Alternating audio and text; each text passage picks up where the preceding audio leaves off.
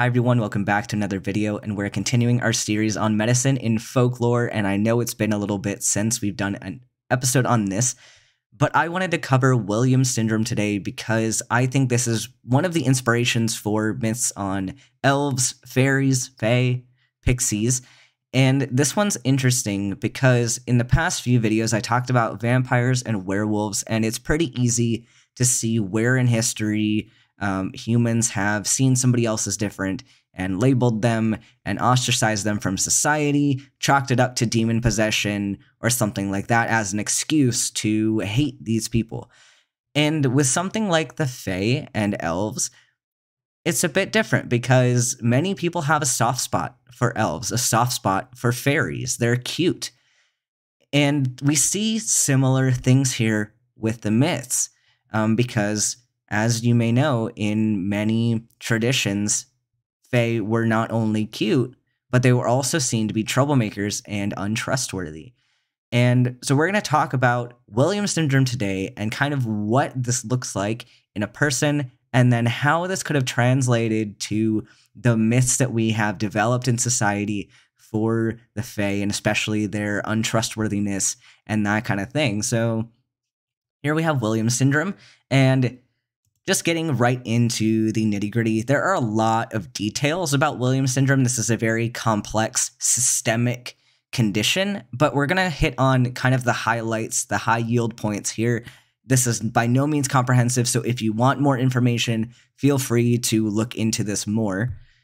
But the etiology of Williams syndrome, it is an autosomal dominant microdeletion of chromosome 7q11.23. So the important thing here to start off with is that it is autosomal dominant. So if you carry even one copy of this microdeletion, then you will get Williams syndrome.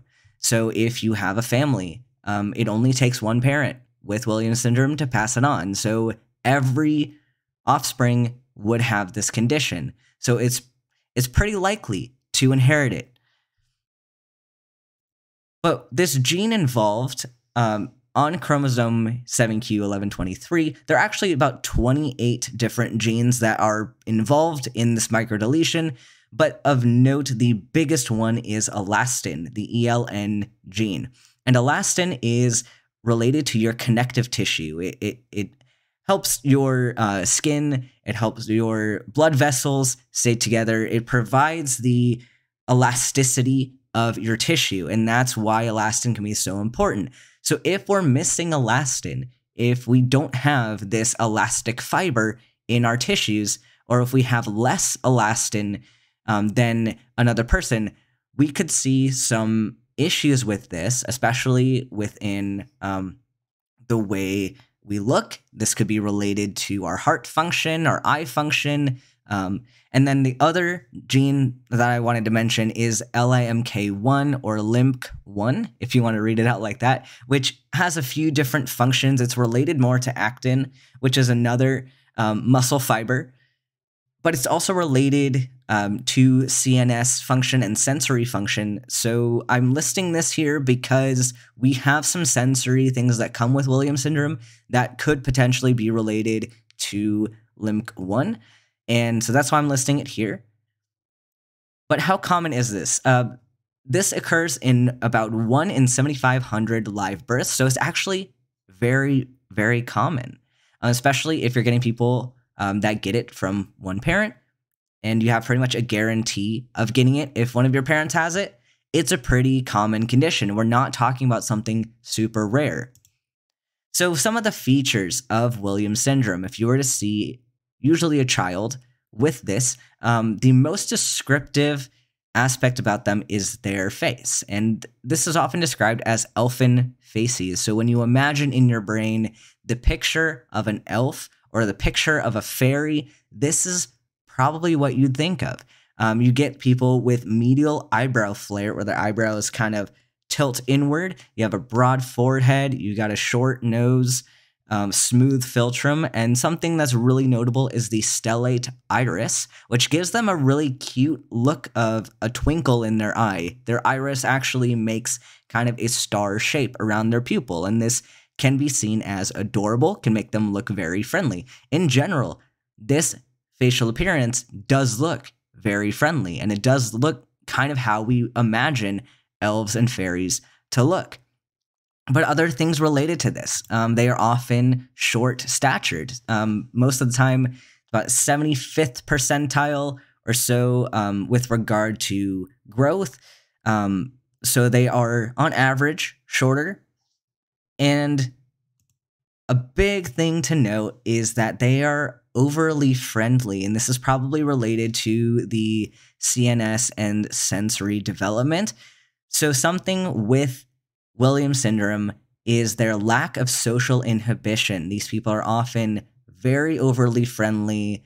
They are described as having like a cocktail party demeanor where they will socialize with pretty much anybody. They have high levels of empathy. They are generally very sociable people, and they're also very good with words. They have very good verbal abilities. So some verbal dexterity is something that is heard of a lot in people with Williams syndrome. So you have somebody here with very elfin features, who's on the small side and very overly friendly.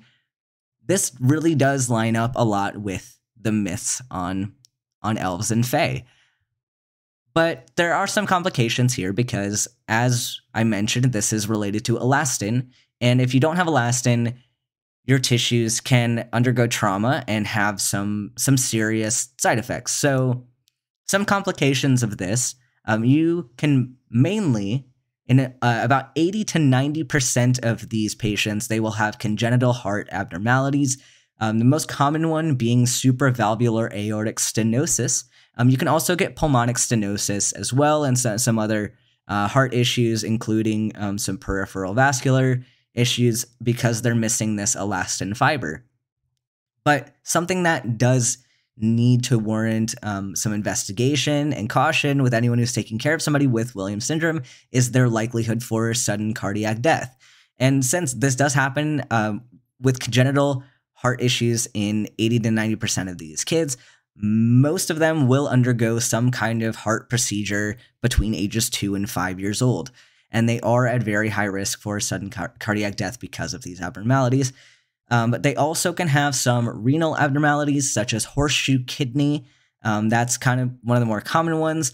And they can get high levels of calcium, so hypercalcinosis. You get nephrocalcinosis from the high amount of calcium that is absorbed due to vitamin D regulation.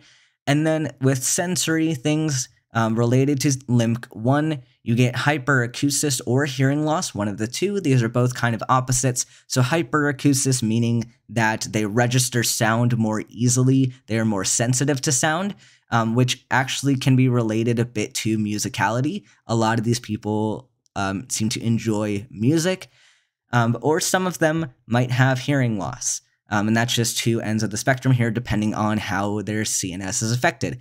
Other associations are hyperopia and strabismus related to ocular function. So not super important to understand, but just knowing that this is a systemic syndrome. I mean, syndrome kind of implies that it is systemic. You have multiple things going on, but the most common ones I've listed here just so you get a better picture of the full scenario.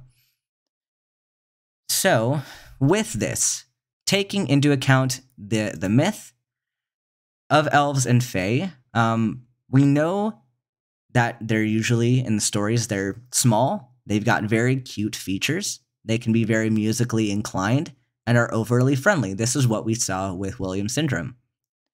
So how do we get this distortion of the fae in certain cultures, such as Celtic cultures? And this one's interesting, and I think there's something to do with the friendliness of Williams syndrome. These people who seem to lack social inhibition, they're not following social cues that many of us would. And they have these features that a lot of times when we see someone that is overly friendly or overly cute looking, many people regard that as creepy.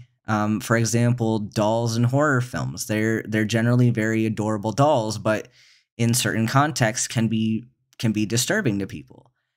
And I think there's a good level of othering here with these people, to where we've distorted this condition and we've labeled these people as troublemakers. We've labeled them as untrustworthy, because somebody who is that friendly all the time can't possibly be up to any good. There's something going on. There's some ulterior motive to why they're doing that.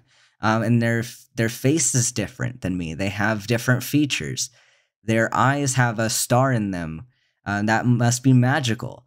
These people were often associated with magical activity and associated with demon possession. And demon possession is a thing we saw in multiples of these myths. That was a common explanation for differences in people's interactions and in people's anatomy. They would chalk it up to demon possession.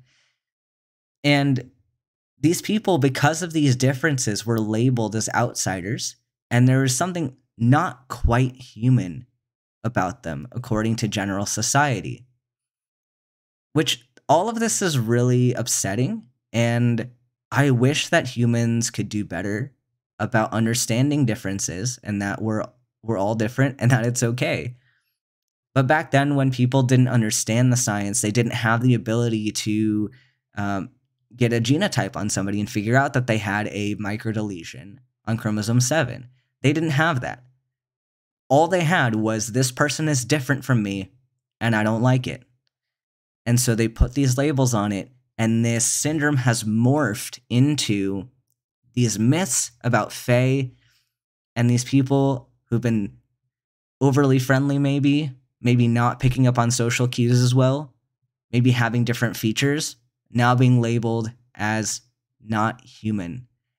And this is why it's dangerous. This is why we need to do better, and we need to study. We need to learn what the truth is, because if we rely on our intuition and we get that gut feeling that says, I don't like that person, we can act on that, and we can do something to somebody. We can impact their lives. We can cause suffering to them because of a gut feeling that I had and because of an intuitive thought that I had. Nothing to do with them, nothing to do with the reality of the situation. And so this is why I care so much about this series, and I hope that this is educating you all in why this is important. And next time, I'm not sure what myths we're going to go into next. I think we're going to cover some of the issues with the Salem witch trials, because there is some medicine there. And I will see you all in the next one.